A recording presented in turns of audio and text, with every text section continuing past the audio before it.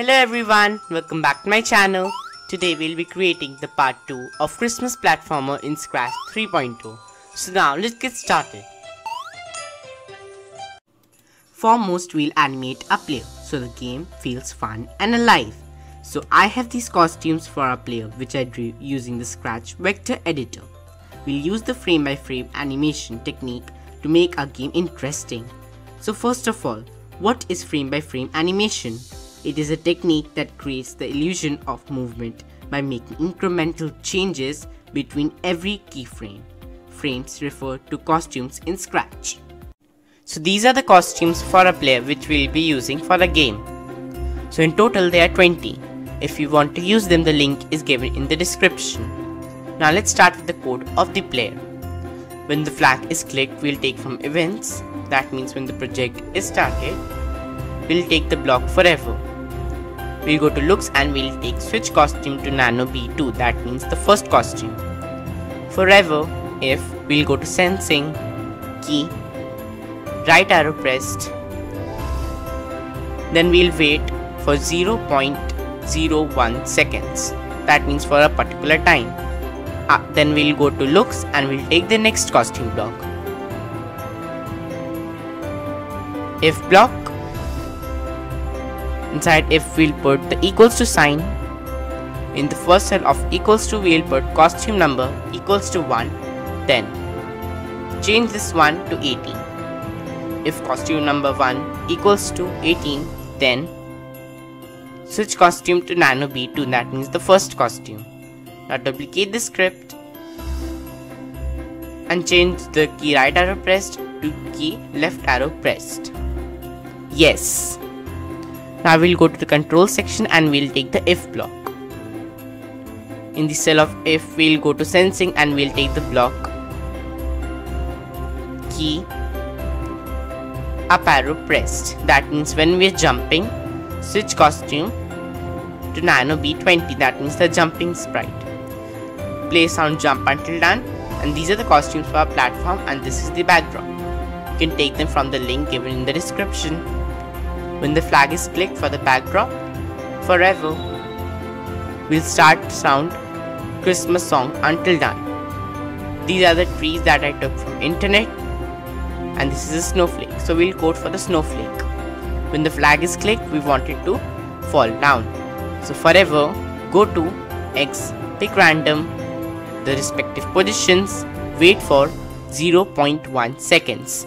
Then we'll go to looks and we'll take the block, set size to pick random, we'll duplicate it and put it in the cell, pick random 20 to 25%. Now we'll go to controls and we'll take the block, create clone of myself. So when I start as a clone, we'll paint a new sprite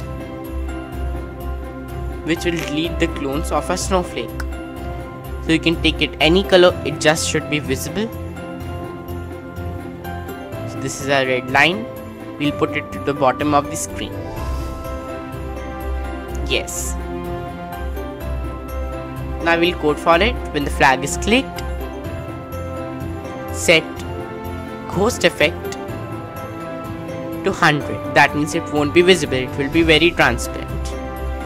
So when I start as a clone, we'll go back to the code of snowflakes, repeat until we'll go to sensing and we'll take touching snowflake clone delete. Turn towards the right 1 degree or you can take it as many value as you want. Change y by -2, that means it will come downwards. If block, inside if block we'll put touching snowflake clone delete, then delete this clone. Now we'll go back to the code of the player.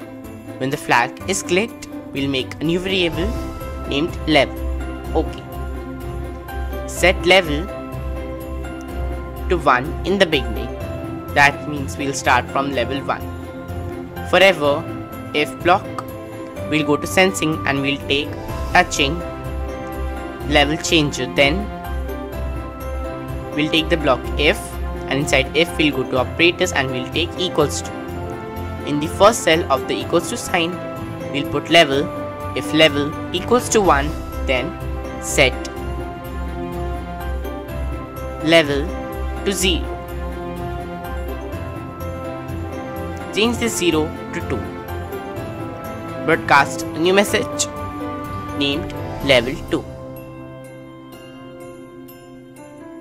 When I receive level 2 for the player, go to the respective positions. Now we'll code for the platforms. When the flag is clicked, switch costume to level 1 in the beginning. We'll go to variables and we'll take set level to 1.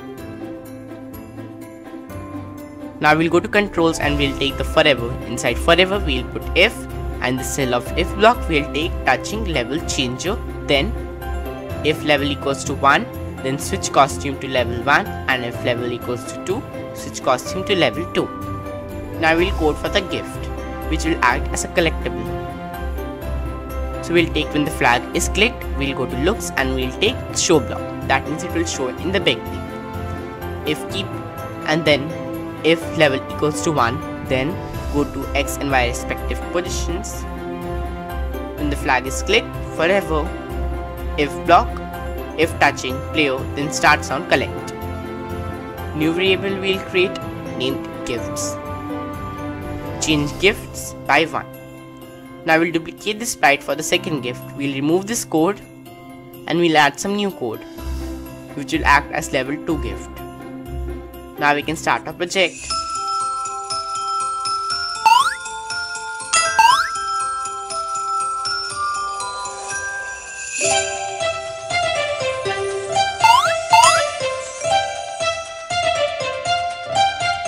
So if you like the project, don't forget to like, share and subscribe. For more such videos, don't forget to put the notification bell on. Bye, meet you next time.